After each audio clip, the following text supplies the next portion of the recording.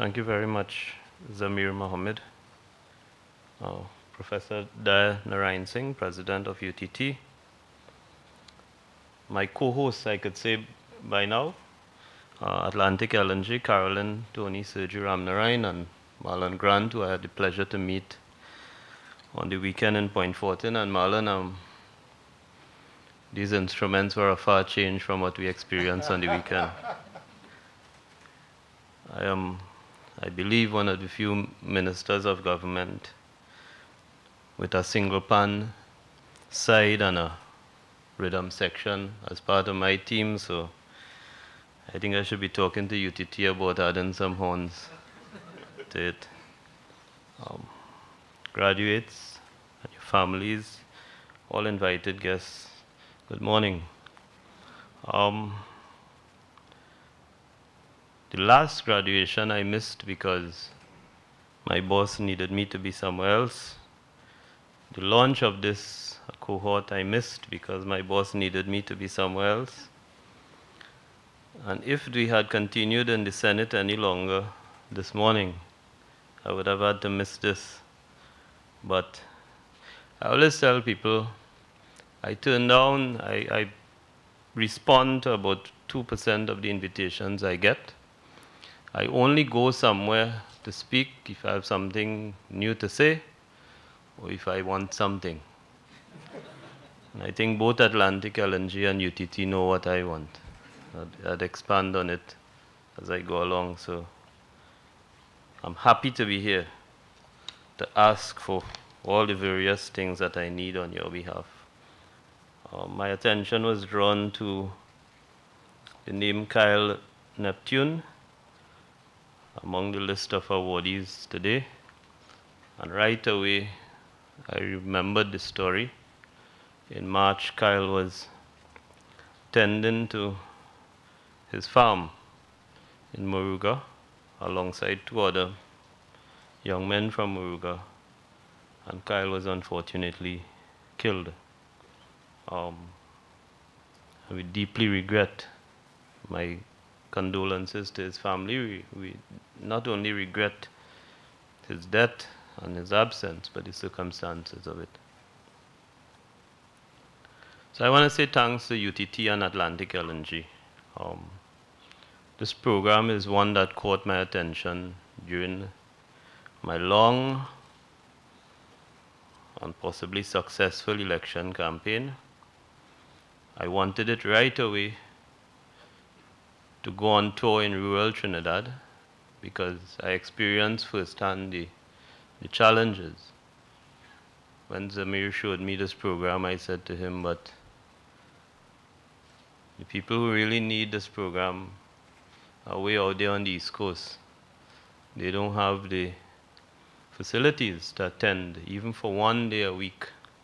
Because throughout the election campaign, I said on the question of education, that there's one thing standing in the way of education opportunities on the East Coast, and that is transportation. It's not lack of programs or lack of interest or lack of potential. It is purely lack of transportation. So that while I continue to commend UTT and Atlantic LNG, I continue to talk to them about having this particular program offered in Southeast and Northeast Trinidad. Except that this time around, the ministry is in a position to put some resources forward. So I'm looking forward to that. And my idea for the east side of Trinidad is that I recognize that in the secondary schools, many of the teachers who teach agri-science are actually trained to do that. In the primary schools, it's more likely than not the teacher who could take more sun than anybody else, or who has more time on his or her hands than anybody else, or who has more of a passion than anybody else. And in looking at Northeast and Southeast Trinidad, I've said to Zamir in some of the preliminary discussions we've had recently, I see a combination of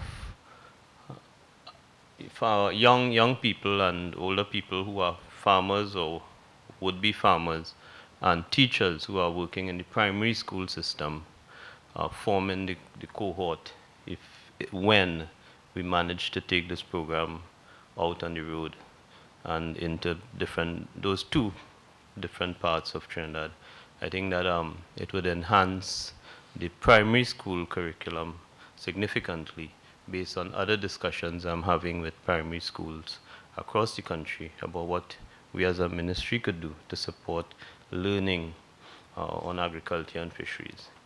So that's the first point I want to make. The second thing I want to say is that as I go through this country, and you know, I've gone through over and over, all over, I am not worried about the older farmers, and I'm not worried about the production capacity of this country.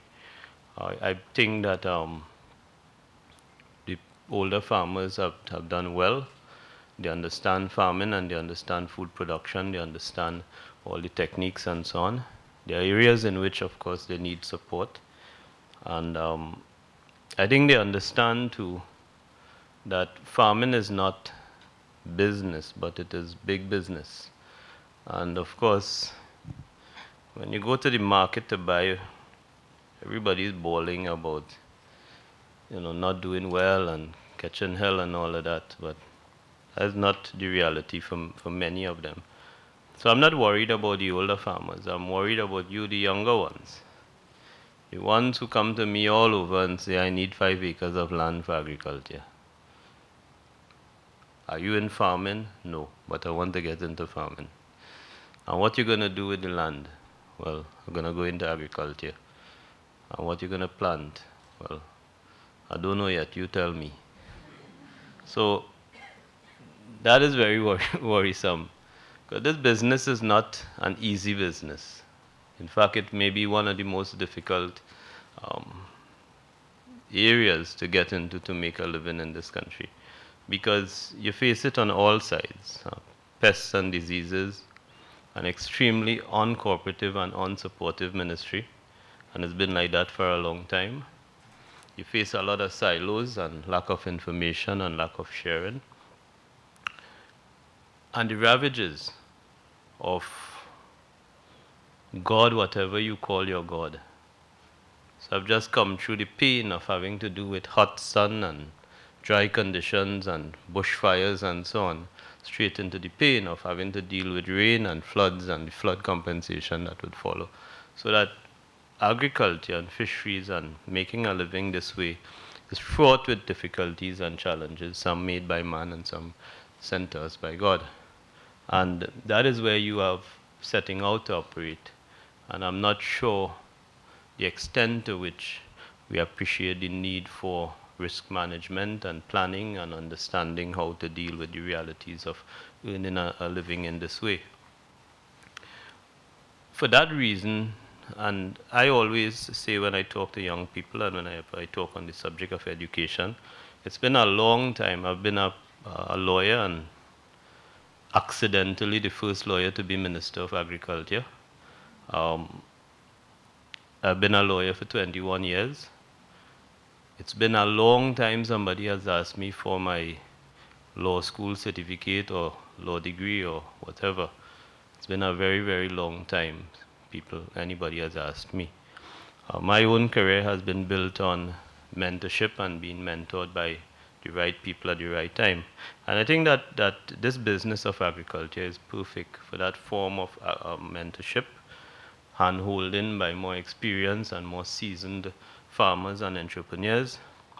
I think that succession planning in agriculture has been a big issue. People have complained that younger members of families are not interested in getting into farming. I think our government policy has a line in there about facilitating succession planning in farming. And I think that it's a very important thing that as young people, especially young people armed with a piece of paper saying we're bright, we overlook the potential of working with more experienced hands on the job before being given our feet to stand on and our wings to fly. I think that is the approach I would recommend. I think that part of succession planning and part of your success is this issue of land tenure. As I've said across the country, I think we treat farmers in a way that is different from other businessmen.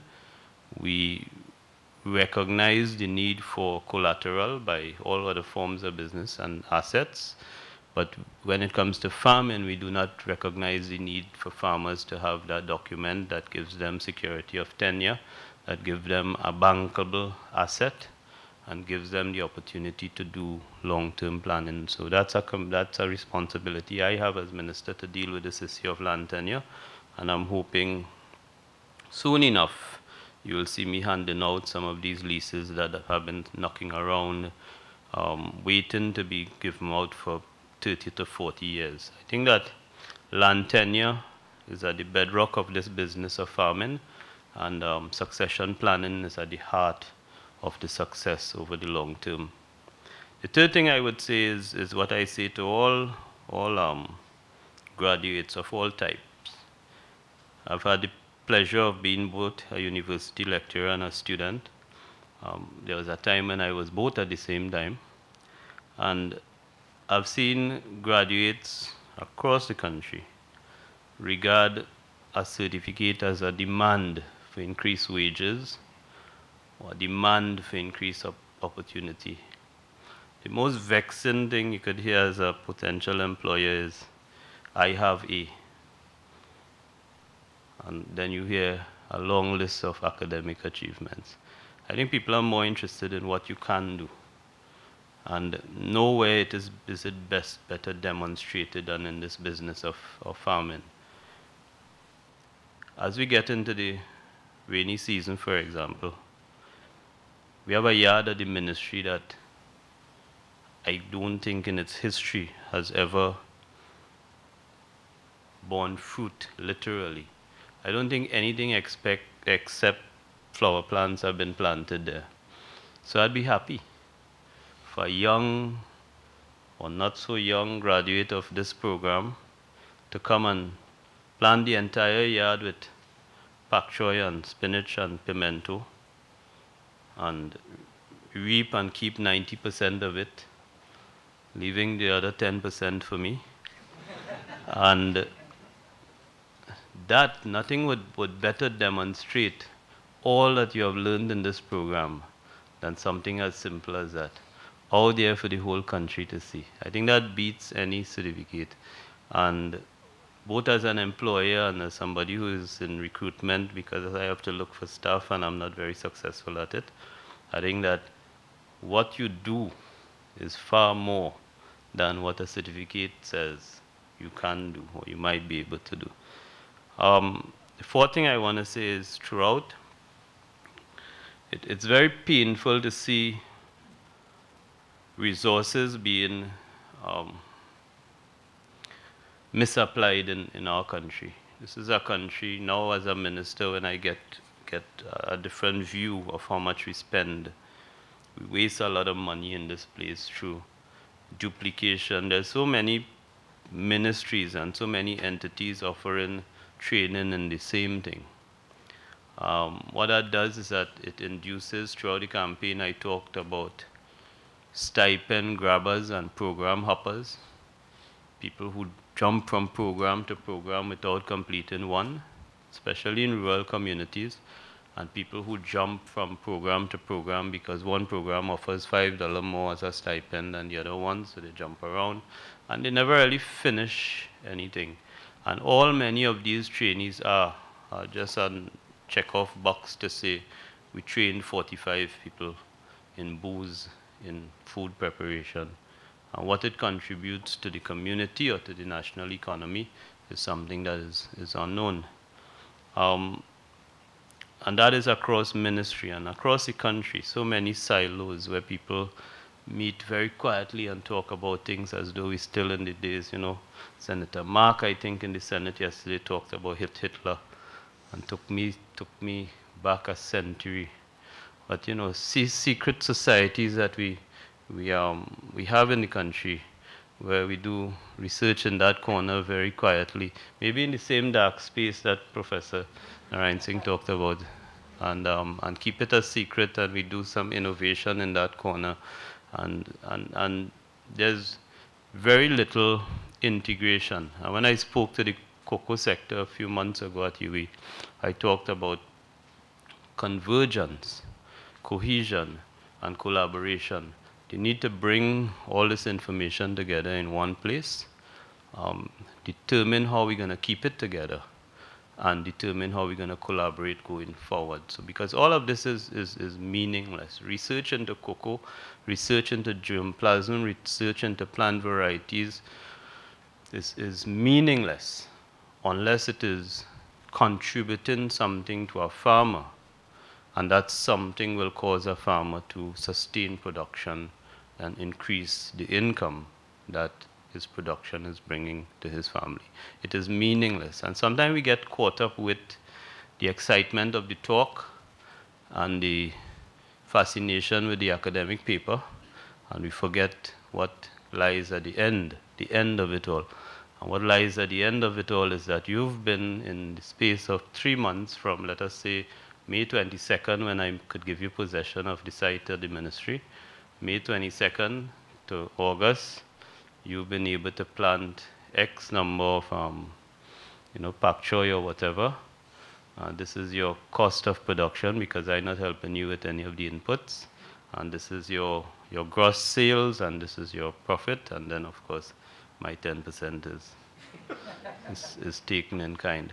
That is how it matters. And too many times, when I talk about coconut or cocoa or fisheries or anything, there's always some think tank over so and some research group over so and the poor farmer in the middle there catching hell and not seeing their way. The fifth thing I would say deals with young people in particular. We assume that young people are more tech savvy. In my home, I don't see evidence of that. We assume that you're more innovative. This business of farming, there's an industry, I believe, a subsector that has developed on the simple thing of communication. Because, of course, it's easy to tell people to plant a backyard garden or do a grow box at home. But you know, how many people really, how many working people have time to go out to Centeno on a Tuesday from 10 a.m. to 11 to 1 p.m. to learn how to plant pak choy in a grow box or whatever? I mean, people don't have the time.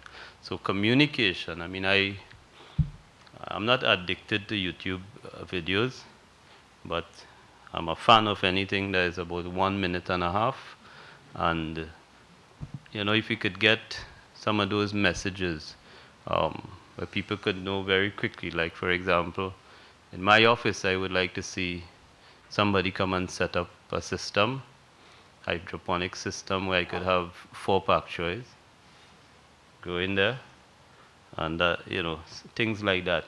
People really, as a lecturer, I understood very early on, because of my own ability to get bored very quickly, that nothing beats hands-on, nothing beats seeing the thing right there, and the training and communicating where it unfolds before your eyes. And I think that is a part of agriculture that is still unattended to, the how to do it, because most of us are confused about this thing about the fertilizers look pretty here. This one is blue and this one is gray and this one is pink, but I mean it means nothing to me. How much to put, how often to put it, do you need to put it every time you see something affecting your pak choy or your pimento or whatever? I think in communication there is that opportunity that still exists, and I think for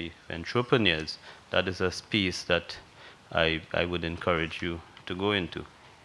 I think Tony touched on it, but the other space that is untapped is on this issue of nutrition security that I've been speaking about. Because I myself observe people, and I've been around the country, and I'm a fan of the markets, of the traditional markets. And I always watch to see how people make this decision. And of course, the average Trinidadian goes on a Sunday morning to the market to buy exactly what they've been buying every Sunday for the last 40 years. Two plantain, a dasheen, callaloo bush, a coconut, a pimento, a piece of pumpkin, a hot pepper, right? Um, and we've made some assumption based on myth and old talk and all of that. And the place it confronted me was on some provisions, because everybody was talking about cassava, and I asked myself, I wonder, why are we assuming that cassava is good for you?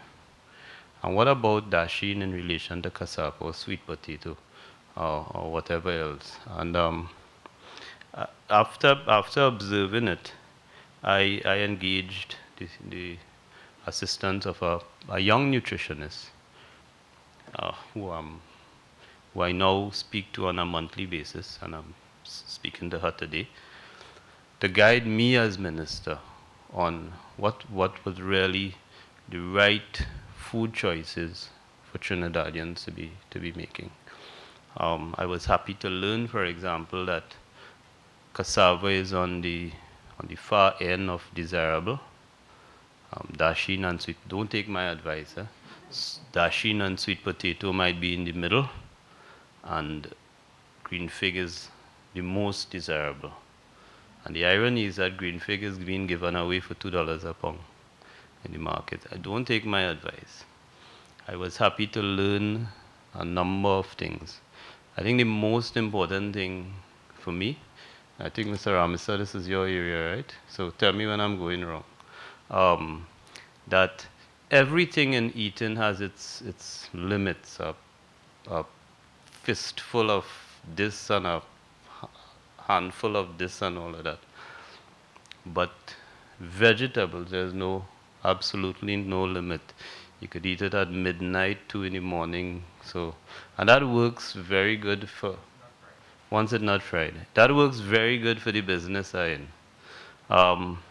I found that very important, and I found it very important that as a minister, I understand these things. And that person who is having this conversation with me, of course, will become a celebrity, because I expect to put the person on the road talking to the country about the right things to eat. And we've taken the same approach with school feeding. It's not just local, it's having the right menu, the right combination, and of course replacing the imported content with local content that is desirable, not local content that is undesirable. So that is a space for young entrepreneurs that you want to get into because no matter what, I'm sure if people like Zamir taught you as well as he taught me, there's a price point where you'll always have a buyer.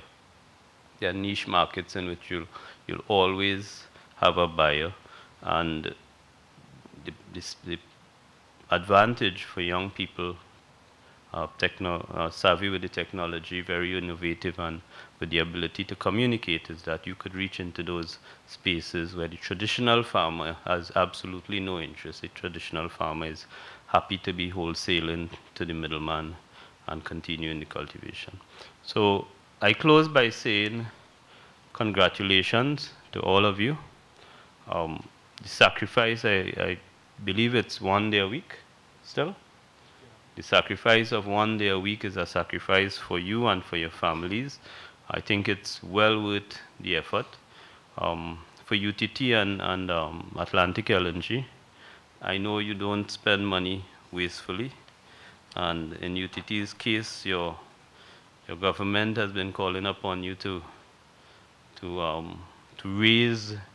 raise your own money to fund these programs. I think, however, that this investment is worth it. I think the graduates, as they go along, will demonstrate the extent to which the country has benefit.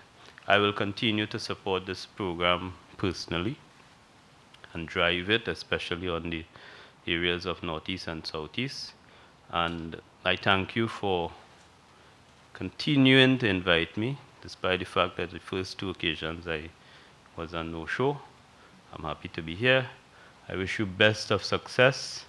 Um, I will continue to support you. Once you don't believe that success in agriculture requires a 5-acre plot of land, and once you take the country into a more sensible, sustainable approach to this business of agriculture. Thank you.